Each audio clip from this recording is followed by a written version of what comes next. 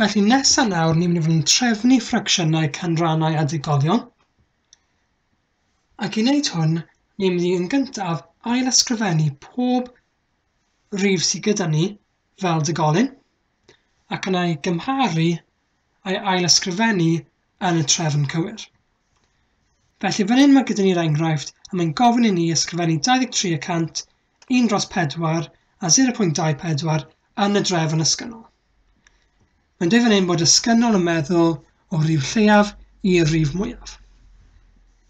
Felly cam 1 yw ail-ysgrifennu pob rhif fel degolyn.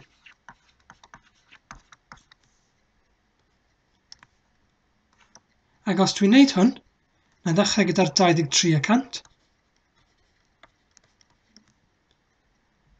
A mae 23% yn cael ei ail-ysgrifennu fel degolyn trwy rannu fe gyda 100. Os dwi'n wneud hwn, dwi'n cael 0.23. Felly 23% yw'r un peth ag ysgrifennu 0.23. Nesaf nawr na i edrych ar 1/4. I wneud hwn, dwi'n mynd i ddefnyddio'r dull gorsaf bws, so dwi'n rannu gyda 4 angen 4 fynd tu allan. Mae 4 yn mynd mewn i 1, 0 gwaith. So 0 fan hyn, pwynt degol mewn, ac yna cymryd yr 1 sy'n gweddill draw. Mae 4 yn mynd mewn i 10 dwywaith. A mae 2 yn gweddill, so cymryd y 2 yma draw. Ac yna mae 4 yn mynd mewn i 20, 5 gwaith. Ac felly 1/4 fel degolyn yw 0.25. A ni'n gallu gweld bod 0.24 yn barod wedi ysgrifennu fel degolyn, so ni'n jyst ysgrifennu hwn draw fan hyn. Wel nawr, os dwi'n cymharu nhw, mae angen fi ysgrifennu nhw o'r lleiaf i'r mwyaf. Felly cam 2, ni'n mynd i fod yn cymharu. So dwi'n gallu gweld yr un lleiaf yw 0.23. Yr un lleiaf nesaf yw 0.24. A'r un ola yw 0.25. Ond mae'n bwysig bod ni'n ail-ysgrifennu ateb ni yn yr un ffurf mae'r degolion yma'n ymddangos yn y cwestiwn. Felly 0.23 oedd 23%. 0.24 oedd 0.24. A roedd 0.25 ar y ffurf 1/4. Felly nawr, ni wedi ail-ysgrifennu'r rhifau yma yn y ffurf esgynnol o'r lleiaf i'r mwyaf. Newn ni edrych nawr ar yr ail enghraifft, lle mae'n gofyn i ni ysgrifennu 32%, 3/10 a 0.29 yn y drefn esgynnol. Felly y cam cyntaf ni'n mynd i wneud yw ail-ysgrifennu pob un fel degolyn. Fel 32% yn gyntaf. When i'n wneud hwn, dwi'n mynd â 32, rannu fe gyda 100, sy'n rhoi ateb o 0.32. Ac felly fel degolyn, mae hwn yn hafel i 0.32. Nesaf nawn ni edrych ar y ffracsiwn 3/10.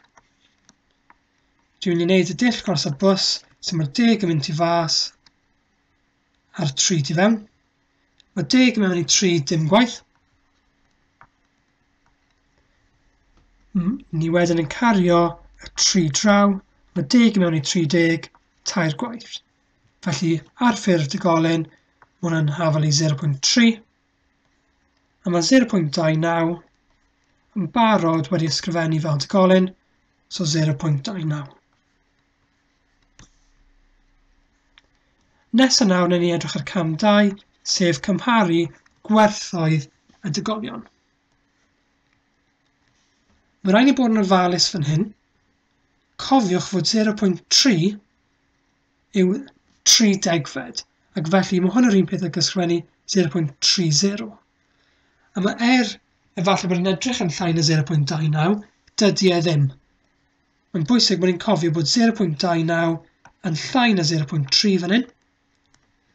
Yna mae gyda ni 0.3 ac yna mae gyda ni 0.32. A dwi ysgrifennu nhw'n trefn esgynnol o'r lleiaf i'r mwyaf. A nawr mae'n rhaid ni ail ysgrifennu nhw ar y ffurf cywir, felly 0.29, 3 dros 10, ac yna 32 y cant. A dyma yw ateb ni ar y ffurf esgynnol. Mae gyda ni un enghraifft arall nawr, lle mae'n gofyn i ni i ysgrifennu y rhifau yma yn y drefn disgynnol. Disgynnol tro yma yn meddwl o'r mwyaf i'r rhif lleiaf.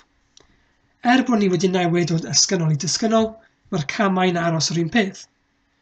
Ac felly y cam cyntaf yw ail ysgrifennu pob rhif fel degolion.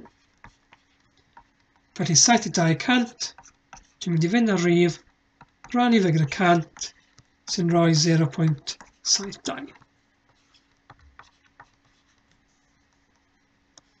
Nesaf na i edrych ar 70. Os dwi'n ysgrifennu hwn nawr fel canran mae'n gyfeiriad y dull gos y bws, 10 tu allan 7 i fewn. Mae 10 yn mynd i 7 dim gwaith, rhoi 0.10 mewn, a cario'r 7 draw. Mae 10 yn mynd i 70, 7 gwaith, ac felly mae'n hafel i 0.7. Ac yn ola mae gyda ni 0.71 sy'n barod yn degolion, ac felly ni'n gallu defnyddio fe yn syth. Cam 2 nesaf dwi'n ei cymharu. Cofiwch nawr bod angen ni wneud yn y trefn o'r mwyaf i'r lleiaf.